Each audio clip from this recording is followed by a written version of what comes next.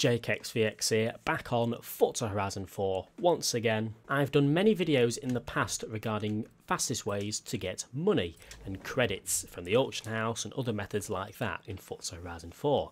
However, one thing I've not focused on at all is influence, the fastest way and the best way to get influence and level up in the game, and that's what this video is all about. It is going to be solely based on the best ways to get influence, the best race to do, and the best car to use to get influence and level up in the game. It's taken me a while, but if you follow this method correctly with the same race and the same car I recommend, you can get between 340 and 400,000 influence per hour. So that's what this video is based on. I've done a little bit of experimenting today and I've managed to find lots of answers that you'll all be curious about. Let me just quickly tell you what race we're using. I know most people already know about this race. However, what you probably won't know about is what car to use, which actually quite surprised me. The race you do to get the most influence is this one right here at the highway. It is a race that starts down here, goes all the way up the motorway to here, and then it goes back down again. And that's one lap done. On average, it'll take about an hour to do 20 laps. However, the examples I'm going to show you later on, it was just with one lap, just so we can get an example of the influence.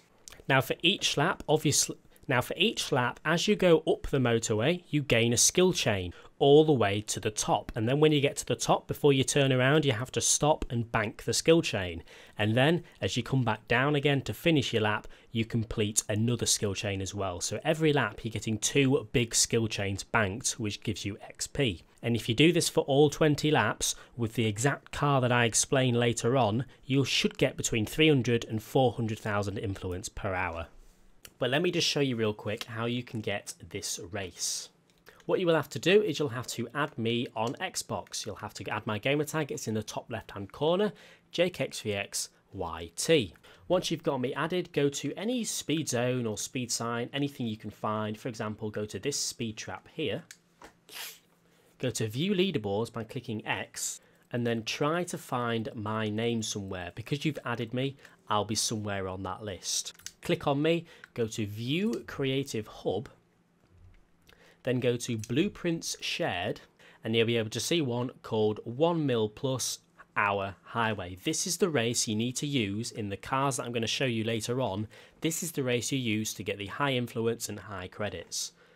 But as I said, I'm not going to use this one. I'm just going to use 1 lap instead of 20, just so I can show you the influence. So anyway, now you know enough about the race in question. Now I'm going to talk about the best car to use for this race. There's lots of different ones, however, there's one that sticks out and there's one that gives you the most influence out of all of the other cars. I spent the last few hours experimenting through loads of different cars, finding out which one gives me the most XP after doing 1 lap of the infamous highway race. And I have done 1 lap of this highway race in several different cars, and I have a pretty interesting result of which one gives you the most influence possible. As you will know, there are Forza Edition cars in the game which give you certain boosts.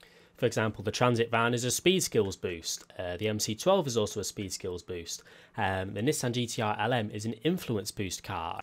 And that would make sense that one of these cars is the best way to get influence because it gives you an influence boost, which is correct. However, let's have a look at this. There are only 3 cars in the entire game that has an event influence boost on it. One of them is the Nissan GT-R LM. The second one is the Alfa Giulia Quadrifoglio. That is also an influence boost. And then the other one is the BMW M5 influence boost. Now the question is, which car gives you the most influence? Is it the Nismo because it gives you event influence boost? Or is it the Maserati because you get so many speed skills thanks to the boost that it gives you more XP from the skills? The influence boost Nissan GT-R LM has some pretty good perks. You'll have like 30% increased skill score there, 20% skill score, quite a lot of different ways to increase your skill score.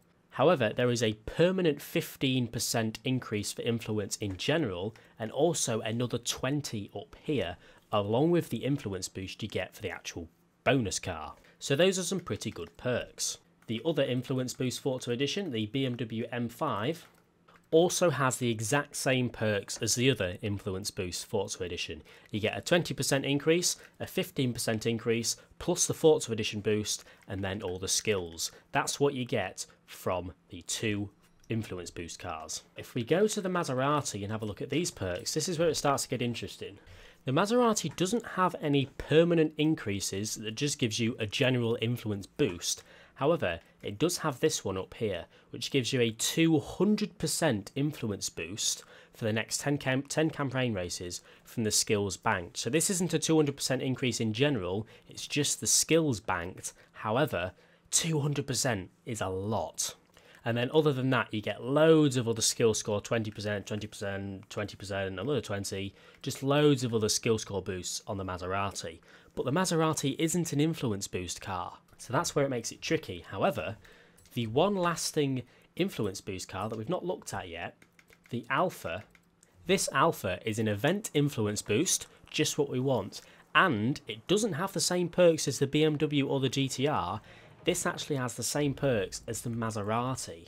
On an influence boost car vehicle, you can get a 200% extra influence boost from the skills you get in it, along with all the other boosts you get from all the other perks.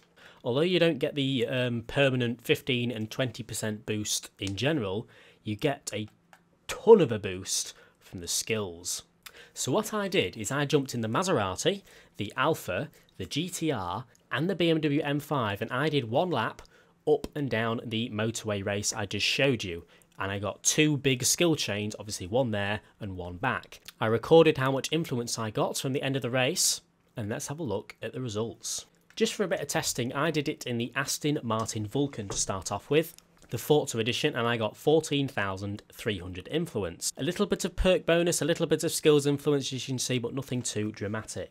And then I did it in the Maserati with all of the perks purchased as well.